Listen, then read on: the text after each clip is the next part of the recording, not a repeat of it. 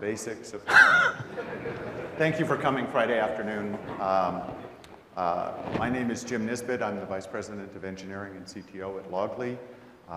My associate here is Philip O'Toole, who's the lead architect of our infrastructure team. And we're going to talk to you today about our use of a number of open source technologies, as well as our use of Amazon technologies to build our log ingestion infrastructure. Let me just spend a couple moments and talk to you about what Loggly does. We're a log management as a service company where we will, where customers send us log events in real time, and we provide the infrastructure to index those and a web application that lets you search and gain insights from that. We're a distributed architecture built from the beginning using AWS. Our initial production services were offered in 2010, our first generation services, and just a couple of months ago we introduced our second generation of Loggly with a brand new event ingestion infrastructure. We have thousands of customers. A lot of them are in the cloud customers, and we can just cover a little bit of those details coming up. Just looking at the agenda of the presentation, I thought what I would start off by doing is talking a little bit about logging, the lessons we learned in our first generation infrastructure, how we leverage AWS services, and then also our use of Kafka, Storm, and Elasticsearch. We also thought we would add what worked well for us and a couple of slides on what didn't, which will be helpful for those of you embracing these technologies. Let me start off with the basics, because I think almost everyone starts this way, where logs are just these usually text files, sometimes binary, but usually text files that your applications are just appending to. Not really super sophisticated in terms of a structure, but every application produces log files. Your operating system produces a collection of log files. And what happens is, as each instance you deploy has those collections of log files. As you install more middleware, you have more log files. As you replicate for scalability and have more instances, you have more different copies of those files. And so log management often starts without being named as such, just doing the simple things, using log rotate, kind of things where if a file gets to its maximum size, you'll start a new file, compressing the old files, eventually deleting those files. And what you'll find, stop me if those of you have already done this before, is the information is there, but it's awkward to find. And so you'll write special purpose programs to go try and hunting down the information. And the other thing that happens over time using these ad hoc mechanisms is you really just develop weird kind of retention policies. Some logs are retained essentially too long. Other logs are retained not long enough because you once ran out of space on a partition that those logs were in and stuff. So that's the way a lot of people are introduced to log management. And in this highly technical slide, I've shown the amount of log data and the amount of self-inflicted pain. And the way I'm looking at self-inflicted pain is the amount of time you're spending juggling the resources that you need and providing accessibility to log management. As your volume grows, you're going to start looking and saying, gee, our logs are a little bit bloated.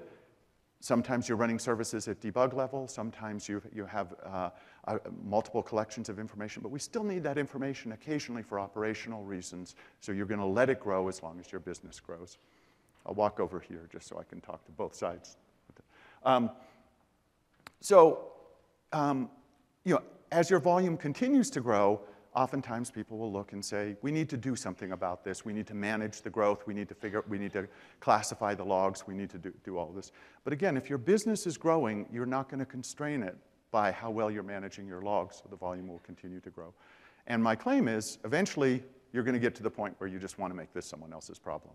The volume will continue to grow, and you want to either buy software or make use of a service that manages this complexity for you. Best practices in log management. I just wrote up a couple of things I think are really important. First, in looking at modern operating systems, they all support the ability to stream events in real time, to an aggregation server or aggregation service of some kind. And I think you can take advantage of the existing log infrastructure. Don't think you need a proprietary infrastructure to get those logs to a central location. Unix services such as syslog-ng and rsyslog support the ability to monitor files, or you can send UDP messages to those services so that they're written to the standard files. Hello? Oh, you can use the existing infrastructure to get to transmit your logs. And in doing so, you have the ability to transmit them to multiple places, and you're basically all set to go. The second best practice seems pretty clear. So you want to store these messages externally. If the system that is generating those log messages is down or exhibiting some sort of problem, you don't want to be forced to log into that system if it's even possible to recover information about what it was doing. The third one is think of log messages as being consumed by two different classes of entities. And this is really important, and those of you that are developers, I think will really save a lot of time. The first class of entity is people. You're writing messages for yourself initially, for DevOps later, for troubleshooting and tech support. And so it makes sense. You're writing a message to be digested by a human being. But the second class, which is increasingly coming about, is it enters the category of semi-structured data. So the second class of consumer is our machines, our programs that are parsing and analyzing those log messages. So in terms of a best practice, if what you're trying to write out is a highly structured piece of information, use JSON. Just serialize it as a JSON message. It's easy for machines to read. It's reasonably easy for a person to read in a compressed format. And that will be a very sort of solid way of getting that information through the log infrastructure to its final destination. The other mechanism that you can use is use some sort of keyword equal value pair. If you're writing out information, perhaps append it to the end of a log message instead of writing an Englishy message, or instead of auto-scaling the increments or really trying to favor the human being. Think of the two consumers. How do you make a brain-dead simple format that will achieve those results? So I thought I'd put something from the trenches. Now, admit it. I know it's Friday afternoon, but how often have you seen this kind of thing from an operational standpoint? Step one, if you run out of disk space, delete those damn log files. Step two is, maybe we should look at those log files to figure out what the hell just happened. My strong case here is don't make this an either or. You don't say I'm either going to manage my application or I'm going to manage my logs. Use a logging infrastructure that is independent of your applications, because when you need it most, is when the applications are misbehaving somehow, or you need to go back and look at trends. I wish I could say that was just a made-up example, by the way. I actually remember the person who wrote it. So we all have logs. We know what they are. But I just took one example that we posted on our website not so long ago. If you have a Java application and you've turned on writing out debugging information about garbage collection, you'll have a ton of these messages that says, how long did a full GC take? How long did a minor GC take? And you can look at all these messages, and you can send these messages to a log management system. And I think any of the systems that you look at will have the basic ability to search those logs. So if you know what you're looking for, you can search and find out, let me look at all the Java GC messages, or let me look at all the full GCs. And I think that's good, but increasingly, as we're watching orders of magnitude increases in volume, you realize, I don't want to look at the individual messages. I can't find the exceptions myself. I want to grab the data and just look at trends. And so this is just a simple example of grabbing the GC time and saying, how long did a GC cycle take, minor and major, what was the size of the heap? This is simple, practical analytics based on your log data as a source of information. You just very quickly want to find out what's going on. And then once you do find out what's going on, you said, when was that going on? And then you can drill into additional messages after that. Loggly offers this as a service, and I thought the next thing I could talk to you about was, what our generation 1 service looked like, and how we went about solving the problem when we first introduced this service.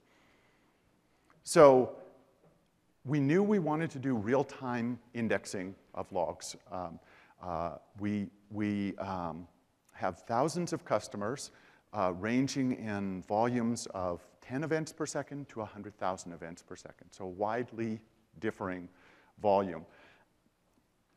One thing we came to recognize is that the logging volume that our systems see follows the peak activities during the workday, during weekends and holiday seasons and stuff.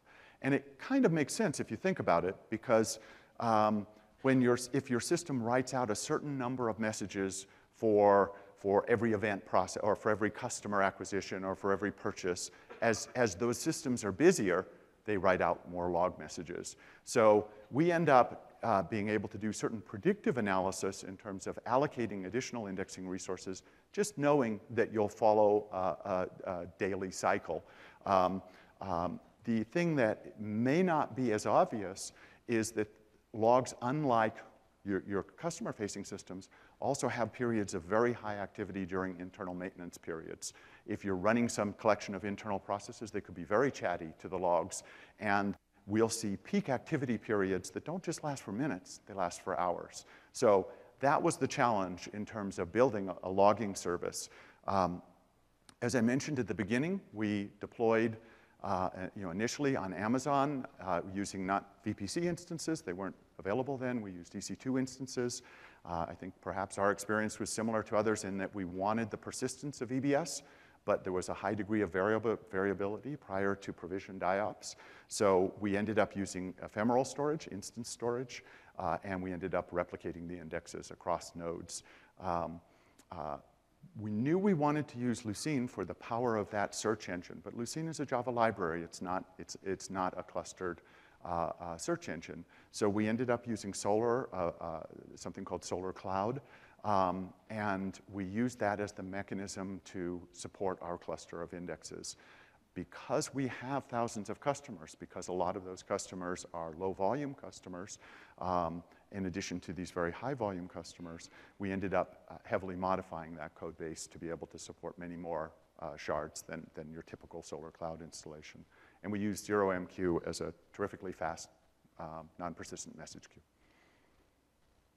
So lessons learned in the first generation was our event ingestion, taking events from the customers, was too tightly coupled to the back-end indexing. So if we experienced a temporary resource problem on Solar Cloud where we had to reconfigure the system, we would have to go back and manually schedule the reindexing of previous customer data. So our event ingestion pipeline could support a brief period of time, 5 minutes worth of the back-end system not being available, but not longer time than that. And that was a lesson learned. The other lesson learned was that our particular customer base, comparing our low-volume customers to our high-volume customers, there's 4 orders of magnitude difference between those customers. So we needed in our first-generation system, it was hard for us to efficiently manage the low-volume customers.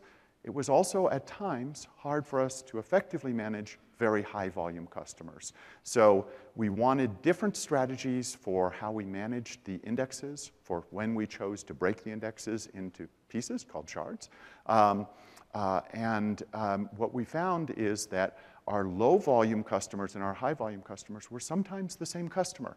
They would be very low volume until all of a sudden they turned on different systems, or they were backlogged and they shipped us logs, and there would be a very high volume customer. So all of that was flexibility that we learned during our first generation. So big data infrastructure solutions. I couldn't think of anything else other than Jeopardy here. We realized that we weren't alone, because when we started looking at the second generation system, we realized we have a massive incoming event stream coming from many customers. We're fundamentally multi-tenant. We don't build separate stove-piped systems. They all share their common resources. We needed a scalable framework for the analysis and analytics we do on logs. with near real-time indexing with time series data. And fundamentally, we realized we were looking at a lot of common big data infrastructure solutions. What I thought I'd do is just cover real quickly Kafka, Storm, and Elasticsearch, just for those of you who aren't familiar with it, and then Philip will get into the details of how we use it in our Gen 2 system. So Apache Kafka, for those of you who don't know, is a high-performance, persistent message queue. It's notable in that the producer doesn't track who is consuming the information. It's up to the consumers to track where they are. As a result, you end up keeping the last 24 hours, let's say 24 hours or a large period of time worth of data longer than it would take any consumers to consume. And what it gives us is it's a specially optimized persistent message queue that doesn't degrade when the amount of messages in the system is large. In fact, there is no degradation because all messages go to disk. Secondarily, we get the benefit of a system optimized for real-time event processing. Looking just at I should mention LinkedIn developed Kafka and open sourced it, and now it is now an Apache project. But looking at some of the performance characteristics, and we also measured these, this comes from the paper on Kafka, they're really exciting using this kind of technique. What this shows us is that on a single machine, modestly configured system by today's standards, a single Kafka producer can emit messages at 400,000 messages a second and sustain that kind of speed, about 400,000. What it says then is the consumer that does have to keep track of where they are can consume at 200,000 messages per second. And these kind of numbers allow us to scale. Obviously, they support horizontal scalability and scale to the kind of numbers that we have to deal with. So we're very pleased with the performance of Kafka. Second of all, let me talk to you a little bit about the Storm framework. Developed by Twitter, open sourced in 2001, is now an Apache incubator project. What Storm is it's a complex event processing framework. It lets you write the processing information that you want, write the code that you want as how you want to deal with the events, and have the framework take guarantee a single delivery of each of the events and guarantee that you can take nodes in and out of the system. Storm has its own terminology, and again, just so to be helpful as you look at how we use it, let me just cover a simple logical view of what a Storm cluster lets you do. You can define a topology which basically says, and again, using the Storm terminology, I have a spout that knows how to read information and emit a stream of tuples. In our case, it's log events. And then I can connect that to a bolt that does some processing and has the option of emitting one or more streams itself, so you can break up the processing. It's okay to to tell the cluster to group the two bolts together so there isn't a network hop between that processing, but you get the notion of a topology deployed on a Storm cluster. Looking at more a resource view of Storm, Storm consists of a master, scheduler, and monitor, which simply has to be, which simply keeps track of where the worker nodes are in the Storm cluster. The master is called Nimbus, and it keeps track in Zookeeper of where the information is. And then there are worker nodes that are added to the cluster. The semantic for the bolts are that you will get each event at least once. In the event that you shut down a node or start it, you may get it more than once. Storm supports a transactional topology that you can guarantee an only once semantic. We don't use that because our transactions are idempotent. We can replay them, and so we can take advantage of a slightly higher performance mechanism in Storm. But the really neat part for us is, as we're processing events, if we get behind, we add worker nodes. As we're dealing with stuff, if it's clear that we're over-provisioned, we can shut those down. So it's a wonderful marriage between the kind of infrastructure and framework that you're provided and what you can do in the cloud with AWS. The third component I want to talk about is Elasticsearch.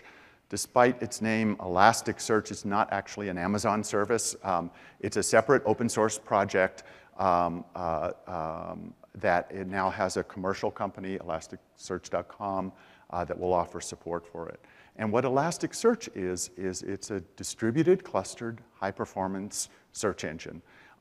It is the framework around the Lucene library that lets us access that information. For those of you who are familiar with different search technologies, it would be similar to the role that Solr played in our first generation. What we really liked about Elasticsearch is that it was designed for the kind of real-time events, or certainly makes it very easy for us to manage with real-time events. We can do things like add additional nodes, delete nodes dynamically. The nodes have storage on them. The storage is where you store the indexes. We can assign attributes to indexes and nodes so that as usage changes, we can, over the long term, migrate indexes and the shards that are underneath them to different nodes. All the things that we would hope for in a framework, in that it will manage replicas and it will manage the overall cluster state. In addition to that, there's a high-performance bulk insertion mechanism, which we use. We actually heavily pre-process the input stream for maximum efficiency in terms of bulk insertions into the Elasticsearch index. So next, we're going to talk about our second generation. I can think of no one better to talk about it than Philip O'Toole, our lead architect, who built the second generation, or his team built it. Hello? No? Oh, there we go. OK, great. Thanks a lot, Jim. As Jim said, my name is Philip. I'm the lead developer on the infrastructure team. I have to give my colleagues credit. It wasn't just I who built this. A bunch of us have been working on it for the last year. I'm very proud of what we built, very excited, and I just hope to be generous today to give you some details. I want to talk about, there's kind of three sections to this talk, this part of the presentation. First of all, I want to show you the logical view, how we hooked all these components together, give you an idea where our software hooked into it as well. The second thing I'll do is I'll give some specific technical details on the resources and infrastructure we used in AWS to actually build this system in reality, hopefully to help you people out there to understand what we had to do and what resources we used. There's a lot of other resources in AWS we use as well that aren't explicitly shown here. And the third thing I'll talk about briefly is some details Jim alluded to earlier on about what didn't work for us.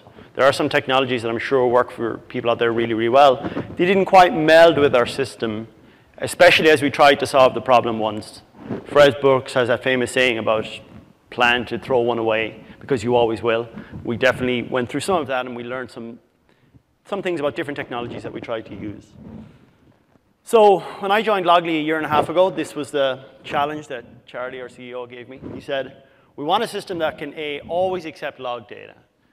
Obvious, but why is that important? It's important because, as Jim said, a lot of our customers are busiest when they're busy or when there's something going on in their system. And we wanted to make sure that we had an ingestion pipeline that would always take the data off them. We never wanted to make the incident worse by back pressure or anything like this. We really wanted to make sure we accepted the log data.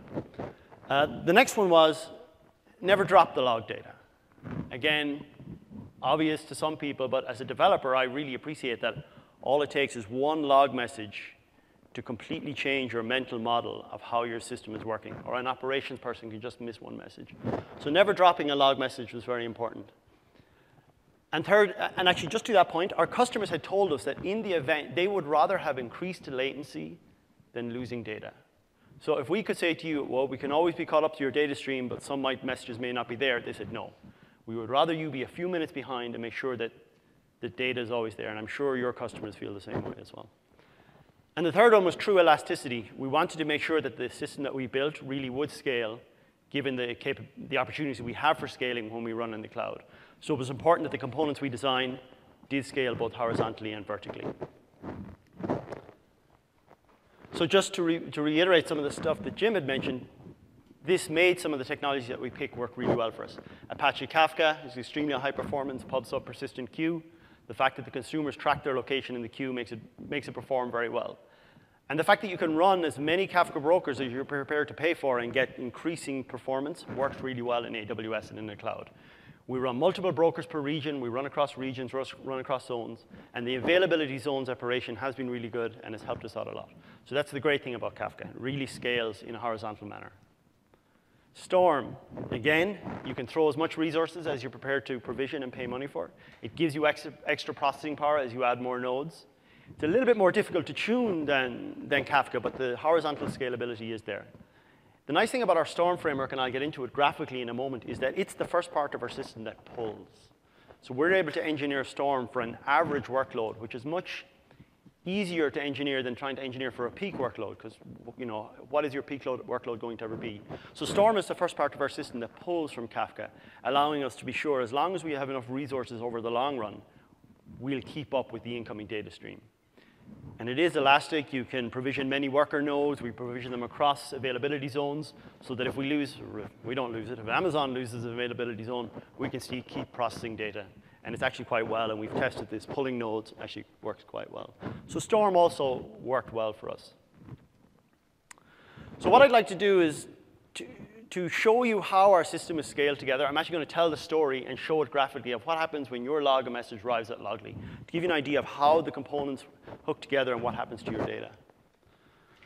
So we all know what log data looks like. It's a stream of never-ending events. Most importantly, it's time-stamped. So you can tell which event happened before one or the other. And this, we call it the Loggly firehose in honor of what Twitter calls their firehose. This data is constantly coming at us whether we want it or not. Our particular system can, over 100,000 events a second happens all the time. We support 3 different types of protocols. Streaming over TCP, RFC 54124 or 3164, or over UDP, and we also support HTTP. So people can post their logs to us if they wish over HTTP. We prefer TCP. It's reliable. It works quite well. People can send UDP, but then I can't promise you we can't drop it because I can't promise you we got it. So TCP is by far our most common way of people sending data to us, and it's what syslog works really well. So your event comes in, and the first thing it hits is these custom collectors that we built. And these are custom high-performance processes we wrote in C++. We run them across multiple availability zones, and all these guys have to do is pull bits off the wire and perform some validation on them. The validation on them is to make sure that they're compliant with the RFC. Standards are important to us. They help us as engineers talk to one another, and they help people understand what we're building and what we're providing. So they pull data off the wire, make sure they look like log messages, and send it on to our next stage, which is a cross-connect to the queues in our Kafka cluster. And this is where Kafka kicks in. So collectors do nothing with this. They're all about RAM. The idea is a message goes into the collector, and it's there for a few nanoseconds, and it's out the other side. Straight into our Kafka cluster, where Kafka persists it to disk immediately. And this has worked really well for us. We run multiple Kafka brokers. The numbers aren't important because they scale up and down as we need more performance and as we use AWS. But this Kafka broker cluster runs across multiple availability zones. It sits on top of provisioned DBS volumes. I'll talk a little bit more of that in a little bit later. And we run multiple partitions. And this is the very first part that your data comes in and hits us. And the nice thing about this is it looks simple, but it took us quite a while to really come up with this in a robust implementation and design. But just this alone allows us to address the first 2 points that was the design goal that Charlie gave me. Always accept the data, because the collectors really move, and make sure it's safe. And I can promise you that once an event gets from here and onto the disk here, it's safe. Now, EBS is persistent. You have to monitor it, but generally its quality is very, very high. And so this means that the first 2 parts of our design goal have been met. After this is where we move into the pull side of our infrastructure, and this is where Storm comes in. And Storm pulls from Kafka. This is a model that other people definitely use, and it's one we followed as well. And I'm going to get into this a little bit more about what's actually going on inside the Storm framework. But this is what we call the first stage of our ingestion pipeline, and it's worked out really well. And then from Storm, I'll be delving into this a little bit more. We go into more Kafka queues. But this is the main design principle on which our ingestion pipeline is built. And just as a little sidetrack, the collectors, which I'm very proud of actually because we did a nice job, they're C++, they're multi-threaded. We built them on the Boost ASIO framework, which is a joy to code against. I recommend it if anybody's looking to build high-performance network software. And early on in our performance testing, to go back to the point that we always want to accept customers' data. We don't want to let them down. Each collector, we rated as each collector alone, even though we run multiple ones for redundancy, could easily handle 250,000 events a second when running on an M2 2x large instance, which is plenty of memory. Collectors are all about CPU and RAM, and once you give it to them, the Amazon framework and the software you wrote was able to scale. So that really addressed our first point, and we were very happy with that. And of course, Kafka could keep up with this. No problem at all. It could take data from the collectors at this rate. So it worked very, very well. So now let me dive a little bit into what we actually do with the events in the Storm framework. So now your data has gone through the collectors. It's safely sitting on disk, but of course, it's actually in the buffer cache that Kafka uses, so it's easy to read from Kafka in a high-performant manner, but it's safe. So what is the first thing we do with the events? From your Kafka queue, we go into our Storm topology. We run many topologies, but this is our main one. And we go into what's known as a Kafka spout. Jim alluded to this concept earlier on. We use the open source Kafka spout that's available with Storm, but we've modified it quite a bit for our own purposes. We run multiple instances of the software objects I'm showing up here, again, because Amazon scales horizontally, and this software intrinsically scales horizontally. So numbers aren't important because they change all the time, but we certainly run more than one instance of each of these. We do multiple other things in our stream. We do classification. We do summary statistics. A lot of important stuff that goes on here. The summary statistics are mostly for our own monitoring. If you're new to building these distributed systems, as I was over a couple of years ago, you'll find out monitoring is really important. If you don't know that now, you're going to find it out. So monitoring is very important, and our classification is all about identifying the data that's coming into us. Who is it coming from? What kind of type is it? What should we do with it next? And all this is happening in real time. Another very important component that we do inside our Storm event processing is rate monitoring. Rate monitoring is very important. It's related to statistics. But rate monitoring is like the valves on an engine. It's telling our pipeline what's going on, what resources we're going to have to provision in the indexers downstream, which I haven't even got to yet. So rate monitoring, who's sending us at what rate, again, is very important. So that's what rate monitoring is all about in our Storm framework. And finally, we get to the stage where we run a lot of our secret sauce. A lot of time we spend in this area. Now note I haven't got to the indexers at all yet, but a lot of this is about parsing, more statistic analysis, aggregates we run on the log data, looking for trends. It's all very important what happens in these stages of our Storm pipeline. The Storm pipeline also allows us to bifurcate the streams. So for example, one of the features that our customers really like is the ability to take their data and send it into S3 in parallel with us sending it into our indexers. And this explains a little bit how Loggly thinks about your data, because it's your data at the end of the day, and Loggly does not want to be a cul-de-sac for your data. We don't want people to send data to us and then they never see it again apart from through our interface.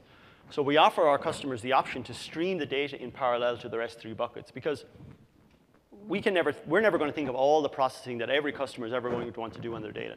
So it's important that we make it available to stream out to their individual S3 buckets if they like. And we've had this feature in place for quite a while. And what's interesting about this is just an example. Other destination sources are applicable too. For example, we're very excited about what Amazon announced yesterday about their Kinesis product. There's no reason why Kinesis couldn't simply be another destination of data here. Perhaps you have some other event processing going on. That said, Kinesis could also be a source here. What's important to us is that the data goes through our pipeline and we can run the analytics and indexing on that we want. So this is the Storm pipeline, and from the Storm pipeline, we go to more Kafka queues. So let's just take a check where we are before we get to the indexers, which is where the real heart and soul of our system is. Storm provides our complex events processing, where we run much of our secret sauce. Kafka contains the data in various stages of processing, and what's nice about it, it's sitting on EBS, so we snapshot those volumes every day to EBS as our fallback for DR, for disaster recovery, other purposes that we need. It's important that we're able to never lose the data. It's important what the customer sent to us. So we snapshot the last day of Kafka events through S3. Now this is where we start getting to the real heart and soul of our system and how things are linked together. So from Kafka, we have more AWS processes, more processes and software that we run up in AWS. Now, Elasticsearch is obviously very important to us, and I'll get into it a little bit in a few minutes about how we use it. But Elasticsearch, you have to do a lot of things to the data if you really want it to index at a high rate. If you don't, the CPU usage will go through the roof, the RAM will go through the roof, its own internal state will get quite convoluted and quite hard to manage unless you're very careful about the amount of data that you're pumping into it at the rates and volumes we're talking about here. In my experience, we've met some people, particularly in San Francisco where we're based, we're very interested in the Elasticsearch community, and people consider a 4, 5, 6, 7 node Elasticsearch cluster large. I'm not going to give numbers because it scales up and down depending, but we have much larger Elasticsearch clusters than that. And once you start pushing Elasticsearch beyond certain nodes, a certain size, it works very well, but you just have to be more careful. And that's why a lot of pre-processing is done on the streams. It's also do this to make it easier to index and the data easier to find. So up in Amazon, we run special dedicated proprietary, what we call ES riders. We run multiple of these processes in parallel on the AWS infrastructure. And they are constantly pulling from the Kafka queues. Again, everything is a pull system, which makes it very stable. If data is coming in temporarily faster than we can pull it, it simply backs up in Kafka. We don't drop it. Our previous version, which used ZMQ, was memory-based. So the queues can only get so big before you start getting in trouble. The nice thing about Kafka is it gives you the performance of memory, but the persistence of disk. So our ES riders are constantly pulling data from our Kafka queues and sending it into our multi-tier Elasticsearch cluster. And I can dig into a little bit of that in a few minutes. But this is the life cycle of your data as it has flowed through our system. In through the collectors, in through Kafka, in through Storm, and in through ES. And we're very proud of the fact that when the system is working nicely, which it is almost all the time, less than 10 seconds will have passed from when we receive the event to when it's available in the search box in our web app. And so we are quite proud of that. And as a developer, I want to really make our system, operations have different needs, but I really want to make our system almost like a serial port in the sky.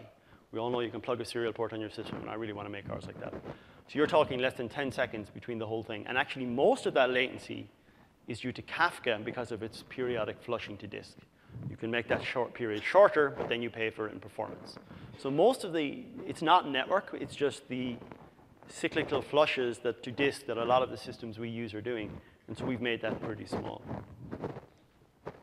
Now, one thing I'd like to point out that Kafka also allows us to do, and it's an interesting design principle I think a lot of people can think about when they're building high-performance pipelines is, especially when you're open to the outside world, is I have a friend who works for an ISP in California, in Southern California. And he told me that when you connect to the outside world, it's chaos. You don't know what data is going to be sent your way. And our customers have a lot of varied data. And we don't have to tell them the schema or the format it has to be beforehand. They just send us whatever they want. And it's always possible that some bit on the wire that we've seen, even though they follow certain standards, it's their data, and we have to do our best to help them index it, make it available for search. There's always possibly something in their data that Elasticsearch doesn't like, for whatever reason. Elasticsearch is a complex system. So instead of hammering ES and trying to say, please index its data, the moment ES says, sorry, I can't index this data right now, we don't drop it because we don't want to lose your data. It's very important. So we write it to another area of Kafka called our deferred storage. And this allows us to take events out of the pipeline that are currently causing Elasticsearch trouble and leave them there for processing later. And then what we can do, what we do is every day, twice a day, we have a system that wakes up, checks the deferred storage, sees what's in there, and can re-index it into Elasticsearch again. Perhaps we have to tweak the system slightly, but that's generally not the case. And this goes back to addressing the three design principles I spoke about at the start. Is our customers have told us that they would rather have latency than lose data. And this allows us to make sure that their data will always be indexed and available for search. Now, I should add that this is a rare scenario, but it is important about making our systems correct, and we call it our deferred storage. There's no queue, per se, coming off it. It's just where data can reside until the other programs can get in and re-index that data. So there's actually a lot going on in our system that isn't shown here because it's proprietary. It's pretty important to us. And it's supplementary to the pipeline. But it is important that you get an idea of what this is. For example, index management is a huge thing that goes on in Elasticsearch. Elasticsearch is not intrinsically a multi-tenant system. How you create indexes in it and manage those indexes is how you make it a multi-tenant system. That's a big part of what Loggly does. We do a lot of pre-processing on the data before it goes in to make sure that it's efficiently indexed by ES. Search query. If any of you guys have ever worked with a search engine on the search side, there's a ton of stuff you have to do so that the queries you make to your search engine work. And remember, the point of indexing is to search. So indexes, a lot of our index management that happens in real time as the pipeline is going through. Indexes are separated by customer. They represent slices of time. If you're a customer and you're sending more data to us, you'll have more indexes covering a shorter time.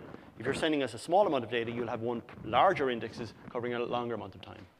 Our Elasticsearch cluster is also multi-tiered. We throw more resources at the part that's doing much of the heavy lifting. If you think about it, logs are spread across space and time in terms of their size and space, and their time and when they were generated. Just because you generate a log message today doesn't mean that you're going to send it to us today. Perhaps you'll send it to us in a week. But most log messages are in real time. So we throw most of our indexing resources at messages that are near real time. It also, a lot of the software we wrote allows us to make efficient use of the AWS resources. And that's what, a lot of stuff isn't shown here, but that's because it's outside the main pipeline, which is what we're talking about today. Another big advantage we found with Kafka and our general pipeline, and I think this is something else that people may like to learn about, is how we do staging. Now, all companies, they know what they're doing, have a staging idea. Before you roll software out into production, you put it into staging. Cross your fingers if you don't. And it's a dress rehearsal for your operations team to see is there any gotchas, any schema changes, anything that just might have caught them. But you want your staging system to be a true reflection of your production system. You want the same data as you go through it. It's not much point sending test data. I've been burned more than once by sending test data through our system. Everything looks lovely, and then you send real data, and it acts completely differently. Yet at the same time, you don't want to build a staging system as large as your production system because you don't want to have to hire another entire operations team. So we managed to use a feature of Kafka that made running a staging system very, very nice. And to go back to it, this is the first stage of the ingestion system that I spoke about. We've got the collectors, Kafka brokers, Storm. Because of the way Kafka works, the data is written randomly across these entire partitions. So say, for example, you have 10 partitions in Kafka, and you're just streaming data into Kafka. In its default mode, any one of those partitions has precisely a 1/10 sample of your data. So this is really nice if you think about it. You want a small but representative sample of your incoming traffic. It could be a click stream, it could be log data, it could be perhaps photos that somebody are posting, but you get a really nice sample. So we've used that to mirror, we don't want it to real stream, to mirror a fraction of our production stream and send it into a scaled down version of our staging system. And this is really, really nice, and it's worked out really well for us. So we get to reuse a lot of our infrastructure, but still get a representative sample of data going into what is our most complex part of our pipeline, which is Storm and Elasticsearch onwards. So just to summarize that, because the Kafka broker doesn't care, the Kafka cluster doesn't care how many consumers there are, you can add as many consumers as you want, and Kafka doesn't care that performance doesn't drop. And this allows us to run this staging architecture. It's a highly effective pre-production system, and anybody who's using Kafka or similar technology, the AWS Kinesis system would allow you to do the same. I was at the presentation yesterday. It's something to think about. It's really, really nice. So let me get into the meat of some of the technical details that might be helpful to you guys out there to say how we actually deploy the system in AWS. What instance types did we use? What IOPS did we use? To give you an idea of what you've got in mind if you want to start building systems like this. Now, the numbers don't matter. I mean, they do matter to us, but the number of instances changes because of the way our system works and the way we use AWS.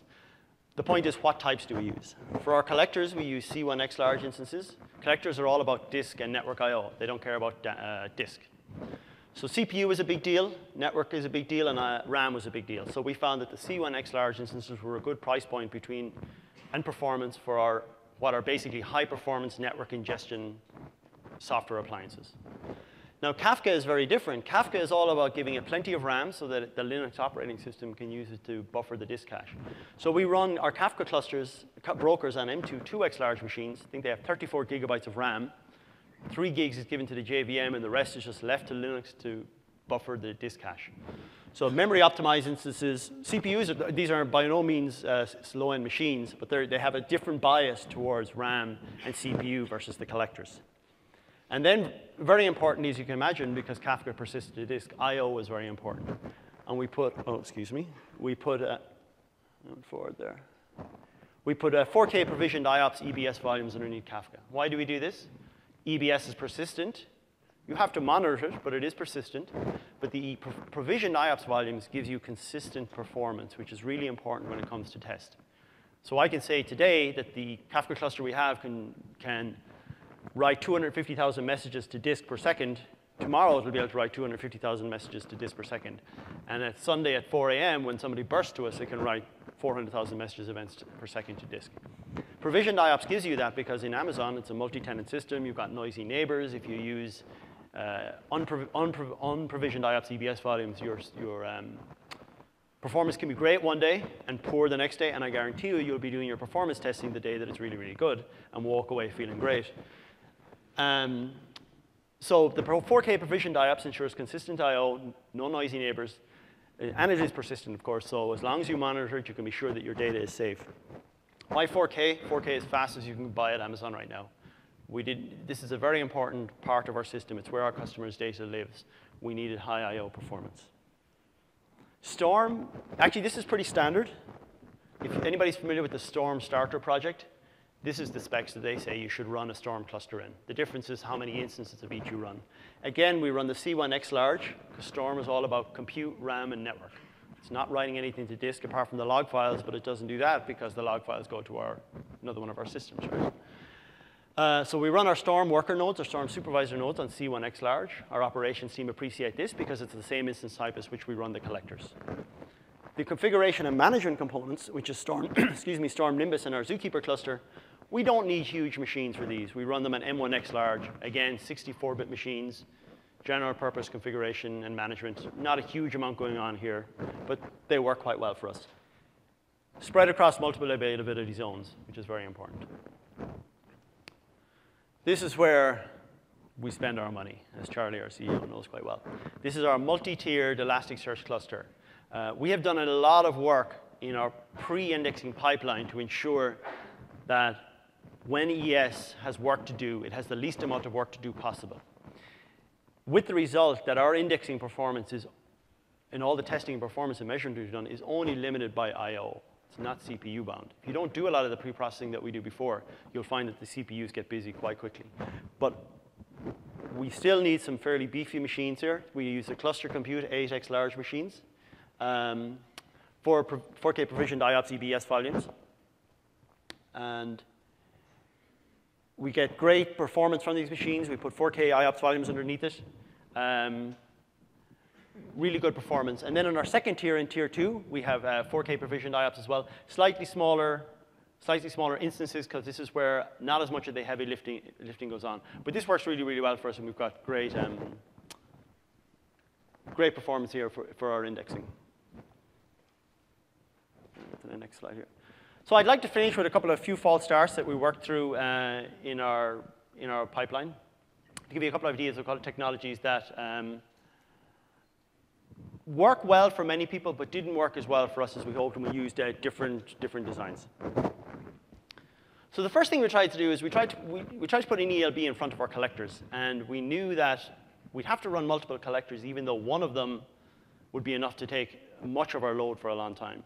So we knew we'd have to run at least 3, and we tried to put an ELB in front of our collectors, but it didn't work very well, even though it works very well for our web apps. Why doesn't it work? Elastic load balancers don't allow forwarding on port 514, which is where we send a lot of which is the standard syslog port according to the RFCs. So they wouldn't use that. Also, elastic load balancers don't support forwarding over UDP, another blocker, since some customers do prefer to send messages over UDP. And also, we actually found that the elastic load balancer simply didn't reach the performance characteristics that we needed. We tried to send plenty of data through them, and sometimes they would just not really keep up with the amount of traffic that we wanted to send through. So quickly, we found out that an ELB isn't really built to be balancing high-performance streaming software-based network appliances. It's great for our web app front ends, but it's not really suitable for when you want to balance traffic into these network appliances, or software network appliances that we put together. What we did like, and Jim actually worked in this, and he's a big fan of this, is we used Amazon 53 DNS. What's nice about this is when you resolve to one of our collectors, you actually get the IP address of the collector itself. So your data gets to go right into the high-performance software that we spend so much time working on. And as Jim likes to say, it's not a bump in the wire. In other words, your traffic gets to a socket that's on the collectors, and it works really well. We take advantage of the AWS health check so that if a collector goes wonky or an AWS AZ drops out, it's transparent to our customers. And this has actually saved us on at least one occasion since we went live 3 months ago. Amazon had an AZ outage, but none of our customers noticed because the Route 53 DNS made it transparent to our customers. And it helps because it works across multiple regions and AZs, so we can deploy collectors as geographically widespread as we like. So there's another thing I wanted to talk about, just to give you an idea of another idea we had early on in our design for use that we didn't have going with, and it was Cassandra. I'm sure that many of you are familiar with Cassandra here, and it's a highly scalable key-value store, really good write performance. It works very well for a lot of the target applications that it's used for. We met with the data stacks guys. It works really well. And what we tried to do with Cassandra was we knew we'd have to have a queue, and we knew we'd have to have an authoritative data stores where we would store your data, your events. And we at the time thought, wouldn't it be great if we could use the same technology to do both? It may be obvious to some of you, but key-value stores for us we did not find them to be a good match to try and build a queue. So we struggled with this for a little while, and it just turned out not to be the right thing to do. It was better to use a proper queuing system. While we were trying to do this, we came up with lots of wide row schemas, trying to work out how we could both track the order in which events were received, but when they came out of order, make sure that we still had the order when we sent them into the indexers. Because if you think about it, there's one other thing about log messages that's very important. You always want to accept them. You always want to drop them, or you always want to not drop them. You don't want to drop them. You always want to keep them around, but you also want to present them to you, the end user, in the order for which they were received. If you as a developer have two messages in two different loops, and one loop happens before the other, but we present the log messages in the reverse order, and you believe us, you might think, wow, my software is not working the way I want. Or the machine went down after the disk filled up, as opposed to the disk filling up when the machine went down. So it was very difficult for us to get Cassandra to resolve this issue of how do we make sure that we remember the order of events. And to cut a long story short, key-value stores are not good queues. They're great as authoritative sources, but they're not good queues. And as our design went on, Elasticsearch's intrinsic support for key-value store was actually good enough that we now use Elasticsearch as both the indexes and the authoritative data stores. So actually, our need for Cassandra and other key-value stores has kind of gone away, and we don't really need them as much as we used to, with the result that Cassandra is not in our pipeline today. The other thing is, while Cassandra is very reliable, it's got replicas, quorum reads, quorum writes. I could write 100,000 events to it very easily after a couple of days playing with it. It's still a complex system. It's going to have outages. It's going to have failures. And in the event that we had a system whereby collectors were streaming into Kafka or streaming into Cassandra, what would they do if Cassandra was down, which is going to happen? And we realized, well, they're going to have to buffer to disk. But if collectors are going to buffer to disk, maybe we should just have them write into Kafka and let Kafka buffer to disk. And Kafka is so much simpler in many ways. If it's simpler, it's more liable to stay up, and that's what we have found. So this is the reason why we left our most complex components, Elasticsearch and the like, much deeper in the pipeline after we were sure that our events were safely persisted to disk. So to finish up, I'll just give you a summary of what we found as big wins. Multi-region, multi-AZ has really worked for us. Amazon hammered this point, or AWS hammered this point home a lot, but it really does work. Deploy your services in multiple regions, multiple zones. Run your processes on smaller instances if it means that you then end up with 9 as opposed to 3, because you want smaller, in my experience, many smaller pieces are better than large monolithic pieces. Large monolithic pieces are for pre-2000. Smaller auto-scaling pieces are what works well with the cloud, because you can deploy it in multiple availability zones. Provisioned IOPS, it's done what it said on the tin. It gives us consistent performance, allows us to scale, allows us to test. Jim has been a big fan of AWS Route 53, worked very well for us, never let us down. And being able to apply that elasticity to increase storm and decrease storm resources has helped a lot too, so that's been really nice. So, and leveraging open source infrastructure, of course, using the technology I talked about has been really good and allowed us to concentrate on building the search and analytics that we're really interested in building. So let me finish by saying at the end of the day, the reason we build these pipes, I mean, it's fun as an engineer to move bits from place to place, but the reason I get excited is because all the computers that we're working with are constantly talking, right? They're just constantly saying stuff. They never shut up. They're constantly saying stuff to us. And we as human beings can never listen to it all. And it goes back to Jim's point that I think if you were to take one thing away from this talk, it would be forget about people listening to your computers. Think about computers listening to your computers, because that changes the diagnostic information that your computers will spit out. And so you're able to ask one set of computers, what are these other set of computers doing? And there's a lot of magic that has to happen there. But of course, there's no magic, right? It has to be built. But the point of all this is to build applications and build systems that will allow you to produce applications. Yes, this is ours, but allows you to produce applications that give and bring joy to your customers, and they can really enjoy using it. So that's it. And Jim and I will be around for questions if anybody has any. I'm almost out of time. We have 4 minutes, I think, for questions if anybody has any questions, but otherwise we'll be around. So thank you very much.